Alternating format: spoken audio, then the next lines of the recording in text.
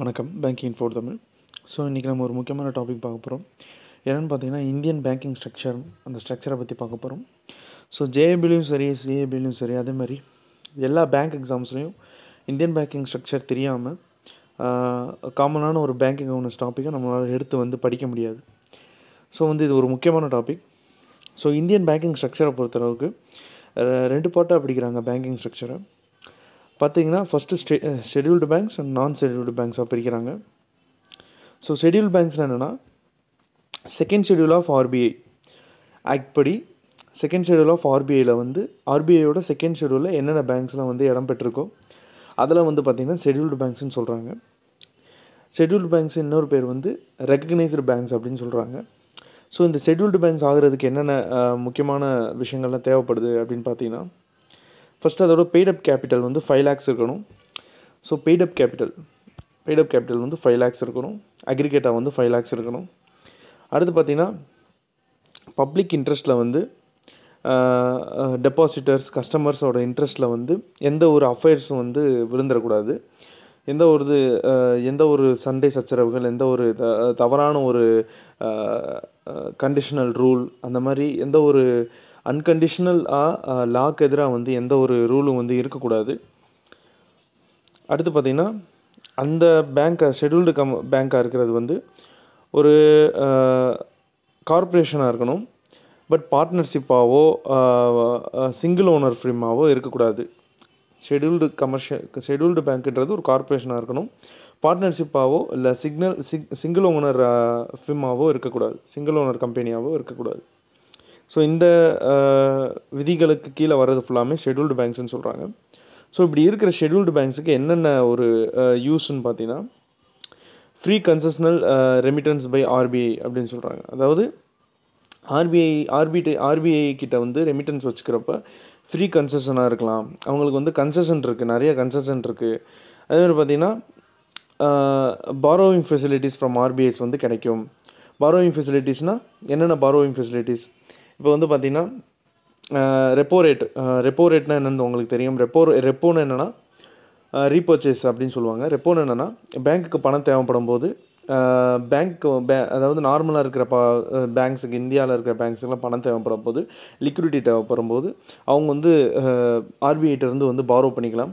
அதே மாதிரி reverse repo அப்படின்னு என்னென்னு பார்த்தீங்கன்னா, ஆர்பிஐக்கு இவங்க பணம் கொடுக்கலாம். ஸோ இந்த மாதிரி borrowing facilities from RBI to RBI இந்த இதில் ஷெட்யூல் பேங்க்ஸ் மட்டும்தான் பண்ண முடியும். அடுத்து பார்த்திங்கன்னா, இவங்க என்ன பண்ணணும்னா, டெய்லி ஆவரேஜ் கேஷ் ஆவரேஜ் ஆர்பிஐட்ட கொடுக்கணும். டெய்லி கேஷ் ஆவரேஜ் யாருன்னு பார்த்தீங்கன்னா, ஷெட்யூல்டு பேங்க்ஸ் ஃபுல்லாமே டெய்லி கேஷ் ஆவரேஜ் ஆர்பிஐட்ட கொடுக்கணும். அதுன்னு பார்த்தீங்கன்னா, periodical return reports to RBI, அதாவது பீரியாடிக்கலாக return reports, பீரியாடிக்கலாக பேங்க்கோட risk management reports, அதே மாதிரி இன்னும் ஃபினான்ஷியல் ஸ்டெபிலிட்டி ரிப்போர்ட்ஸ் அப்படின்னு சொல்லிட்டு சில ஸ்டெபிலிட்டி ரிப்போர்ட்ஸில் இருக்குது. ஸோ அதெல்லாம் பார்த்திங்கன்னா ஆர்பிஐக்கு சப்மிட் பண்ணணும். அண்டர் ஆர்பிஐ ஆக்ட் 1939 படியும், பிஆர் ஆக்ட்னா பேங்கிங் ரெகுலேஷன் ஆக்ட் 1949 படியும் இந்த ரூல்ஸில் இருக்கணும் ஷெட்யூல்டு பேங்க்ஸ்னால். ஸோ அடுத்து பார்த்திங்கன்னா, ஷெட்யூல்டு பேங்க்ஸ்லேயே பிரிவு பார்க்க போகிறோம். ஷெட்யூல் பேங்க்ஸில் 2 பிரிவு இருக்குது. Scheduled commercial banks, scheduled cooperative banks அப்படின்னு சொல்லிட்டு 2 பிரிவு இருக்குது. Scheduled commercial banks, scheduled cooperative பேங்க்ஸ்னால் கூட்டுறவு வங்கிகள், ஷெட்யூல்டு கூட்டுறவு வங்கிகள் அப்படின்னு சொல்லுவாங்க. ஸோ ஷெட்யூல்டு கமர்ஷியல் பேங்க்ஸுக்கு கீழே என்னென்ன இருக்குன்னா, எஸ்பிஐ அது ஒரு அசோசியேட்ஸ். இப்போ அசோசியேட்ஸ் சேர்த்துட்டாங்க. ஸோ எஸ்பிஐன்றது ஒரே பேங்க் ஆகிடுச்சு. முன்னாடி அசோசியேட்ஸ்னு சொல்லிட்டு state bank of ட்ராவாங்கூர், state bank of Hyderabad அப்படின்னு சொல்லிட்டு நிறைய இருக்கும். இப்போ சேர்த்துட்டாங்க. So state bank of India, nationalised banks என்னென்ன நேஷ்னலைஸ்ட் பேங்க்ஸ் இருக்கோ இந்தியாவில், எக்ஸாம்பிள் பார்த்தீங்கன்னா இந்தியன் பேங்க், பந்தன் பேங்க், இந்த மாதிரி சொல்லிட்டு நிறையா நேஷ்னலைஸ்டு பேங்க்ஸில் இருக்குது. பஞ்சாப் நேஷ்னல் பேங்க் அந்த மாதிரி சொல்லிட்டு நிறைய நேஷ்னலைஸ்டு பேங்க்ஸ் இருக்குது. ஸோ இவங்கெல்லாம் பார்த்திங்கன்னா இந்தியன் ஓவர்சீஸ் பேங்க், இவங்கெல்லாம் பார்த்திங்கன்னா நேஷ்னலைஸ்டு பேங்க்ஸ் கேட்டகரி கீழே வருவாங்க. இவங்கெல்லாம் பார்த்திங்கன்னா பப்ளிக் செக்டார் அண்டர்டேக்கிங்ஸ், பிஎஸ்யூஸ்னு வருவாங்க. ஸோ இவங்களோட ஷேர் ஹோல்டிங்ஸ்லாம் 51% மேலே கவர்மெண்ட் ஷேர் ஹோல்ட் பண்ணியிருக்கோம். ஸோ அதனால் பார்த்திங்கன்னா இவங்கெல்லாம் கவர்மெண்ட் பேங்க்ஸ் அப்படின்னு சொல்லிட்டு நம்ம ஊர்லலாம் சொல்லுவாங்க. அவங்களாம் பார்த்திங்கன்னா நேஷ்னலைஸ்டு பேங்க்ஸ். ஸோ அடுத்து பார்த்திங்கன்னா ஐடிபிஐ பேங்க்கும் பார்த்திங்கன்னா நேஷ்னலைஸ்டு பேங்க் ஆகிடுச்சு. ஐடிபிஐ பேங்க்னா என்னென்னா industrial development bank of India அப்படின்னு சொல்லுவாங்க. ஸோ இந்த மூணுமே பார்த்திங்கன்னா பப்ளிக் செக்டார் பேங்க்ஸ்னு சொல்லுவாங்க. எஸ்பிஐ, நேஷ்னலைஸ்டு பேங்க்ஸ், ஐடிபிஐயும் இவங்க கமர்ஷியல் ஷெட்யூல்டு கமர்ஷியலுக்கு கீழே வராங்க. வேறு யார் வரான்னு பார்த்தீங்கன்னா ஃபாரின் பேங்க்ஸ் வராங்க. ஃபாரின் பேங்க்ஸ்னு பார்த்தீங்கன்னா HDFC, HSBC, standard chartered bank. So foreign பேங்க்னா யாருன்னு பார்த்தீங்கன்னா ஃபாரினில் வந்து அவங்களோட ஹோம் ஒரிஜின் வந்து ஃபாரினில் இருக்கும். ஸோ அவங்களோட ஆப்ரேட்டிங் ஆஃபீஸஸ், அவங்களோட எக்ஸிஸ்டிங் பிரான்ச்சஸை ஃபுல்லாக இந்தியாவில் அவங்க பிஸ்னஸ் பண்ணுறதுக்காக வேண்டி இந்தியாவில் வந்து பிரான்ச்சஸ் வந்து கிரியேட் பண்ணியிருப்பாங்க. ஸோ அவங்களாம் பார்த்தீங்கன்னா ஃபாரின் பேங்க்ஸ் தான். அவங்களோட பிரான்ச் இங்கே இருந்தாலும் அவங்களோட ஒரிஜின் எல்லாமே ஃபாரின் தான். ஸோ அதனால் பார்த்தீங்கன்னா இந்த மாதிரி இருக்கிற ஃபாரின் பேங்க்ஸ் எல்லாமே ஆர்பிஐக்கு கீழே வந்து ஆர்பிஐ நோட்டிஃபிகேஷனுக்கு கீழே ஆர்பிஐயோட அத்தாரைசேஷனுக்கு கீழே வந்த பேங்க்ஸ் எல்லாமே பார்த்தீங்கன்னா ஃபாரின் பேங்க்ஸ் தான் சொல்லுவாங்க. எல்லா ஃபாரின் பேங்க்ஸும் பார்த்தீங்கன்னா லீகலைஸ்டு பேங்க்ஸ் தான். ஸோ அவங்களாம் பார்த்தீங்கன்னா ஷெட்யூல்டு கமர்ஷியல் பேங்க்ஸுக்கு கீழே வருவாங்க. அடுத்து பார்த்தீங்கன்னா ஆர்ஆர்பிஸ், ரீஜனல் ரூரல் பேங்க்ஸ் அப்படின்னு சொல்லுவாங்க. நம்ம கிராமத்து பக்கத்தில் இருக்க ரீஜனல், அது பார்த்திங்கன்னா அந்த பாண்டியன் கிராம வங்கி, லக்ஷ்மி கிராம வங்கி அப்படின்னு சொல்லுவாங்களே, அந்த மாதிரி இருக்க இவங்க எல்லாமே பார்த்திங்கன்னா இவங்களும் வந்து ஷெட்யூல்டு கமர்ஷியல் பேங்க்ஸுக்கு கீழே வருவாங்க. இவங்களெல்லாம் ஆர்ஆர்பிஸ்ன்னு சொல்லுவாங்க, regional rural பேங்க்ஸ்னு. So other private sector banks, அடுத்து மிச்சம் இருக்கிற ப்ரைவேட் செக்டார் பேங்க்ஸ் ஐசிஐசிஐ பேங்க்கு, எஸ் பேங்க்கு, ஆக்சிஸ் பேங்க், இவங்கெல்லாம் பார்த்தீங்கன்னா ப்ரைவேட் செக்டார் பேங்க்ஸ். ஸோ இவங்களும் வந்து ஷெட்யூல்டு கமர்ஷியல் பேங்க்கு கீழே வருவாங்க. ஸோ அடுத்து பார்த்தீங்கன்னா ஷெட்யூல்டு கோஆப்ரேட்டிவ் பேங்க்ஸ், ஸோ கூட்டுறவு பேங்க்ஸ். இவங்கெல்லாம் பார்த்தீங்கன்னா ஸ்மால் ஃபைனான்ஸ் இன்ஸ்டிடியூஷன்ஸ்னு சொல்லிட்டு மென்ஷன் பண்ணுறாங்க. ஸ்மால் ஃபைனான்ஸ் இன்ஸ்டிடியூஷன்ஸ்னால் லோன் கொடுக்குறதா இருந்தாலும் சரி, டெபாசிட் எடுக்கிறதா இருந்தாலும் சரி, கஸ்டமரோட அக்ரிகேட் வந்து ஒரு மினிமம் அமௌண்ட்டுக்குள்ளேயே இருக்கும். அதை தாண்டி வந்து போகாது. கஸ்டமரோட அக்ரிகேட் வந்து அதை தாண்டி போகாது. ஸோ அவங்களாம் பார்த்தீங்கன்னா கோஆப்ரேட்டிவ் பேங்க்ஸ் அப்படின்னு சொல்கிறாங்க. ஸோ பேங்கிங் ரெகுலேஷன் ஆக்ட் 1949 படி இவங்களாம் ஸ்மால் ஃபைனான்ஸ் பேங்க்ஸ்னு சொல்கிறாங்க. ஸோ ஸ்மால் ஃபைனான்ஸ்னால் ரொம்ப கம்மியாக வந்து அவங்களோட பிஸ்னஸில் இருக்கும். லோன் கொடுக்குறதாலும் டெபாசிட் இருந்தாலும் ரொம்ப கம்மியான பிஸ்னஸ் தான் நடக்கும். அவங்களாம் small finance bank, micro finance பேங்க்குன்னு சொல்லுவாங்க. ஸோ இந்த ஷெட்யூல்டு கோஆப்ரேட்டிவ் பேங்க்ஸுக்கு கீழேயே 2 இது இருக்குது. ஒன்று வந்து பார்த்திங்கன்னா rural cooperative scheduled cooperative banks, இன்னொன்று அர்பன் ஷெட்யூல்டு கோஆப்ரேட்டிவ் பேங்க்ஸ்னு சொல்கிறாங்க. இந்த கோஆப்ரேட்டிவ் பேங்க்ஸே பார்த்திங்கன்னா ரூரல் சைட்ஸும் இருக்குது, அர்பன் சைட்ஸும் இருக்குது. ஸோ அந்த மாதிரி இருக்கிற இதை தான் பிரிக்கிறாங்க இவங்க. ஸோ ரூரல் கோஆப்ரேட்டிவ் பேங்க்ஸ்,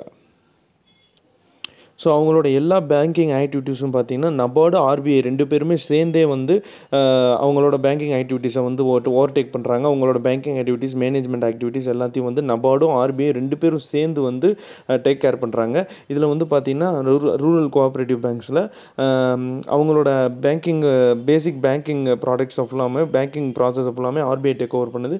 ரூரலில் இருக்க அவங்களோட ஆக்சஸ் ஃபுல்லாமே பார்த்திங்கன்னா நபார்டு வந்து பார்த்துக்கிறது.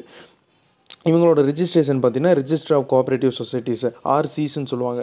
ஸோ இவங்களோட ரிஜிஸ்ட்ரேஷன் வந்து ரிஜிஸ்டர் ஆஃப் கோஆப்ரேட்டிவ் சொசைட்டிஸு கீழே வந்து இவங்க வந்து ரிஜிஸ்டர் பண்ணணும். அதேமாதிரி பார்த்திங்கன்னா நம்ம rural cooperative பேங்க்ஸில் state cooperative, district central cooperative, primary agri credit societies அப்படின்னு சொல்லிட்டு 3 பிரிக்கிறாங்க. ஸோ இதில் வந்து ஸ்டேட் கோஆப்ரேட்டிவ் பேங்க்ஸ்லாம் வந்து பார்த்திங்கன்னா ஸ்டேட் லெவலில் வந்து ஃபங்க்ஷன் ஆகும். டிஸ்ட்ரிக்ட் சென்ட்ரல் கோஆப்ரேட்டிவ் பேங்க்ஸ்லாம் டிஸ்ட்ரிக்ட் லெவலில் ஃபங்க்ஷன் ஆகும். பிரைமரி அக்ரி சொசைட்டிஸ் வந்து ரூரல் லெவலில் ஃபங்க்ஷன் ஆகும். ஸோ நம்ம ஊரில் சொல்லுவாங்க சொசைட்டின்னு சொல்லுவாங்கள்ல கிராமங்கள்லாம். ஸோ அவங்க தான் வந்து இந்த பிரைமரி அக்ரி கிரெடிட் சொசைட்டி அப்படின்றது. So state wise, district wise, rural wise, கிராமங்கள் வைஸு அப்படின்னு சொல்லிட்டு தனித்தனியாக பிரிச்சிருக்காங்க. மாநிலங்கள் வைஸ் மாவட்ட வாரியாக, அதே மாதிரி கிராம வாரியாக அப்படின்னு சொல்லிட்டு பிரிச்சிருக்காங்க. இதே அர்பன் கோஆப்ரேட்டிவ் பேங்க்ஸ்னால் நபார்டு வராது, ஆர்பிஐ மட்டும்தான் வந்து அங்கே செயல்படும். ஏன்னா வந்து அர்பன்றப்போ நம்மளுக்கு வந்து கிராமத்தன்மை இல்லாமல் போயிடுது. அர்பன்றப்போ அது வந்து ஒரு சிட்டின்ற ஏரியாவை தான் நம்ம அர்பன்னு சொல்லுவோம். ஸோ வந்து நபார்டு பேங்க் வந்து நபார்டுக்கு ஃபுல் ஃபார்ம் பார்த்திங்கன்னா national agriculture and rural development bank தான். ஸோ வந்து அக்ரிகல்ச்சர் பேங்க்குக்கு அங்கே வந்து யாரும் வந்து அர்பனில் அக்ரிகல்ச்சர் பண்ண போகிறதில்ல. அதனால் வந்து ரூரல் ஆக்டிவிட்டீஸ்லாம் நபார்டுக்கு வந்து அர்பனில் வந்து வேலையே இருக்காது. ஸோ வந்து அங்கே வந்து ஒன்லி ஆர்பிஐ மட்டும்தான் வந்து அர்பன் கோஆப்ரேட்டிவ் பேங்க்ஸில் வந்து அதோட மேனேஜ்மெண்ட் ப்ராசஸ், அதோட பேங்கிங் ப்ராசஸ் எல்லாத்தையும் டேக் ஓவர் பண்ணி பார்த்துக்கிறோம். அதே மாதிரி இவங்களோட ரிஜிஸ்ட்ரேஷனும் மேனேஜ்மெண்ட்டும் பார்த்திங்கன்னா ரிஜிஸ்டர் ஆஃப் கோஆப்ரேட்டிவ் சொசைட்டிக்கில் தான் ரிஜிஸ்டர் பண்ணணும்.